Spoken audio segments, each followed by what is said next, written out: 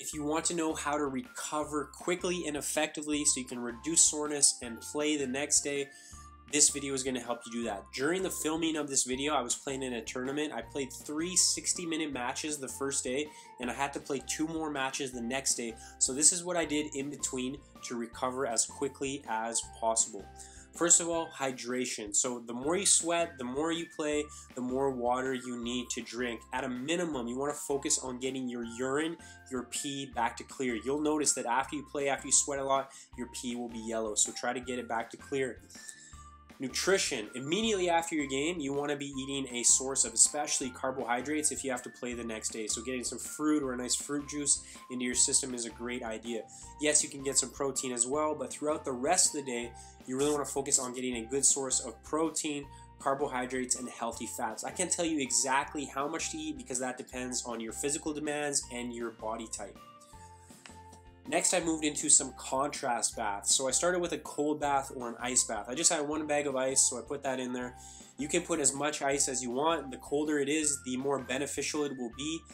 You could just put some cold water if you want. Just run as cold water as possible. It's still going to help you recover. So get that ice in there and get that cold bath going. Then you want to get yourself in. The toughest part is just getting in there and getting through those first few minutes. While you're sitting in there, just go for it. Just put yourself in right away and then focus on your breathing. You'll get past that first minute or 2 minutes and then it will become a lot easier. So once you're in the bathtub and you're all set, you may want to think about, I like to get a book. If you want to risk it, you could use your cell phone, but get something to distract yourself. And I would recommend that you sit in there for a minimum of about 20 minutes. This is going to help you suck all the lactic acid that you've built up through the physical demands of the day. It's going to help suck that out of your legs and help you recover quicker. Now, once I completed the 20-minute ice bath, I moved into, I call this a contrast bath, so I did a warm bath.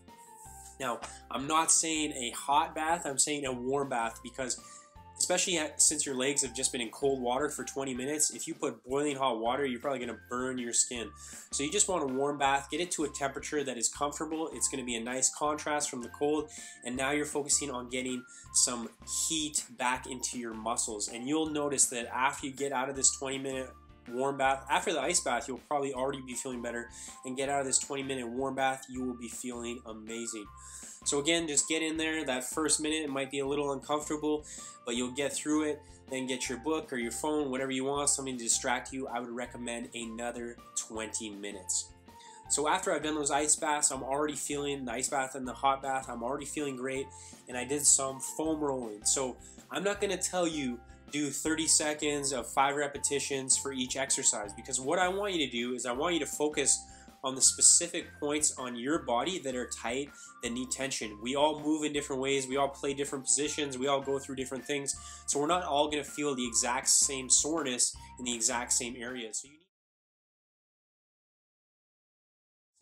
So you need to be aware of your body. Analyze your body, say, hey, where am I really tight? Where am I really sore? Which areas do I need to work on to release tension? So focus on those areas. I have this on super high speed, so it looks like I'm really cruising through these, but I would recommend that you go nice and slow. It should hurt. It should be a little bit painful, but in a good way. You know it's actually doing something. And here you're focusing on massaging all of the tension and tightness out of your muscles. So as I said, focus on those specific muscle groups. And once I finished the foam rolling, then I moved into a little bit of stretching. Similar to the foam rolling, here you want to focus on your specific areas that are holding tension and tightness. So what's sore on your body, that's where you need to stretch. Now, when you are doing these stretches, I would recommend you do a minimum of 30 seconds. When you're warming up, you're doing that dynamic, those 2-second stretches. Here you're doing static stretching. So you want to hold each stretch for about 30 seconds, or you could do 10 deep breaths.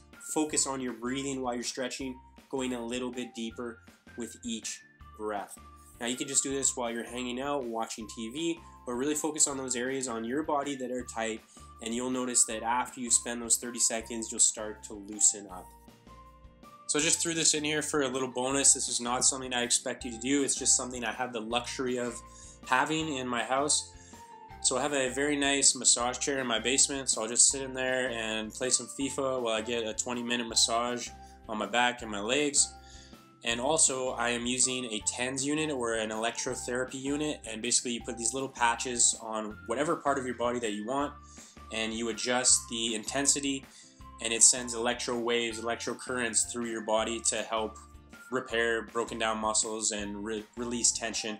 If you've been watching my videos for a while, you know I've gone through an injury, so I had a quad injury that I'm trying to deal with here. So let's recap how to recover effectively. Number one, hydration. Immediately after your game and throughout the rest of the night, you want to be drinking lots of water, focusing on getting your urine back to clear. Nutrition. Immediately after your game, I want you to focus on getting a good source of carbohydrates. Yes, you can get a little bit of protein, but carbohydrates, especially to get energy back into your muscles. Then throughout the rest of the day, you want to think about consuming good, healthy sources of protein, carbohydrates, and fats. Move into the contrast bath. So you can start with a cold bath or an ice bath. The colder it is, the more ice you put in there, the more beneficial it's going to be, but the more difficult it will be to endure for 20 minutes.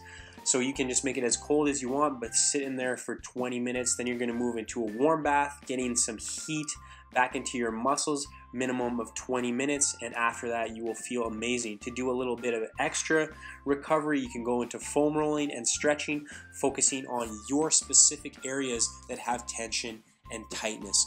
Thank you so much for watching this video. If you found it helpful, please like, give me a thumbs up, please share this video with your friends and teammates, and make sure you're subscribed for more training videos.